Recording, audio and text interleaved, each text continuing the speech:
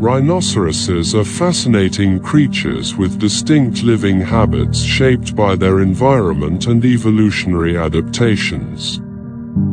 Rhinos are typically solitary creatures, except for mothers with calves or during mating seasons. They mark territories using their dung and urine to communicate with other rhinos, often through scent.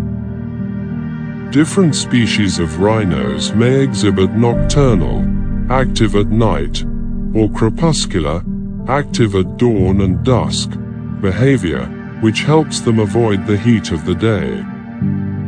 They are herbivores, primarily feeding on grasses, leaves, shoots, and fruits.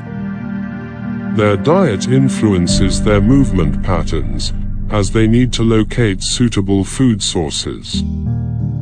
Rhinos need access to water, so their habitats often include areas near rivers, lakes, or watering holes.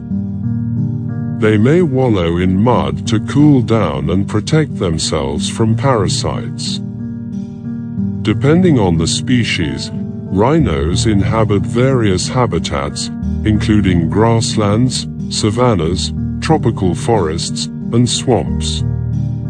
This adaptation to diverse environments reflects their ability to find suitable food and water sources.